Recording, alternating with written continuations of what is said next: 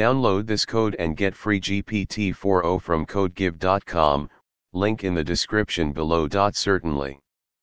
In Python, the defaultdict class from the collections module is a powerful tool for simplifying code by providing default values for keys that have not been explicitly set.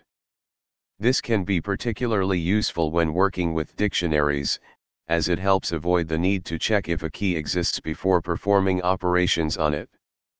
The defaultdict works by allowing you to specify a default value, or a default factory function, that will be returned when a key is accessed for the first time. This eliminates the need to manually initialize keys before using them. Here is a step-by-step tutorial to demonstrate how to simplify code using defaultdict.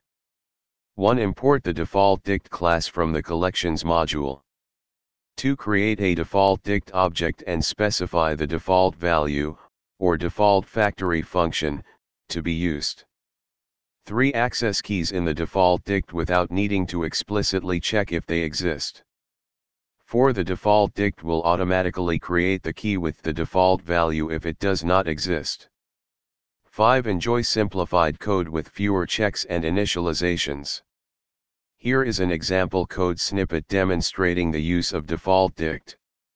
Output. In this example, the defaultdict simplifies the counting of word occurrences by automatically initializing keys with a default value of 0 when they are accessed for the first time. This results in cleaner and more concise code.